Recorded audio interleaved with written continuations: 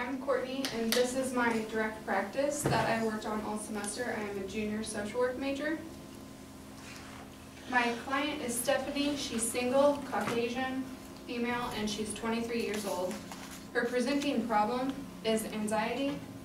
She's struggling balancing work, school, her assignments, and she just found out she was pregnant.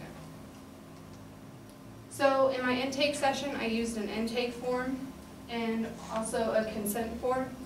The intake form allowed me to get more information such as demographic, her health care, what her presenting problem was, and her religious beliefs.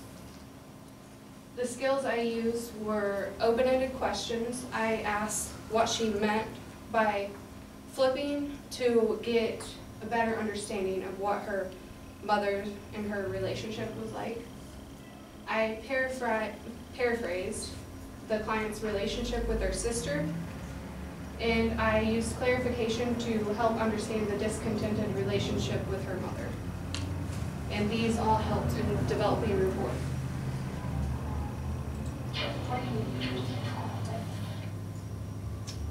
And that was just me clarifying. So my assessment, I used the multidimensional assessment. It helped me get a better understanding of her family structure, her emotional and physical functioning, and her strengths and barriers. Her strengths, I found she enjoyed writing, music, running, but a barrier that I found was her anxiety was affecting her everyday functioning. Skills I used in this were open-ended questions to find her strengths and barriers. I used information giving because she hadn't had an exam since 2013, so I stressed the importance about getting exams to make sure the baby is okay. And at the end, I summarized the session to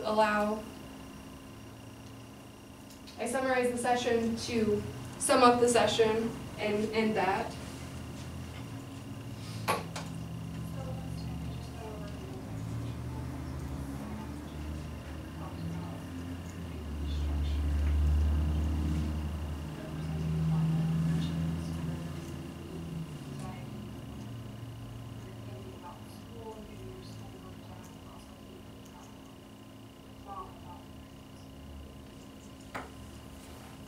So that was just me summarizing the end of the session.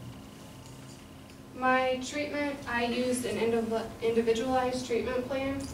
I found some evidence-based practice. I had 2 articles where I found relaxation breathing was effective, and I found it's especially important to self-care during pregnancy. In another article, I found reframing negative statements into a more positive statement, helped developing goals and the client following through with that, and also reframing feelings into I statements allowed the client to combine their feelings with statements and how they felt, and it helped her assertively communicate because that was one thing she struggled with. I used summarization to summarize the previous session and get started. I used information giving again to show the importance of checkups and clarification to make sure what I was understanding was correct.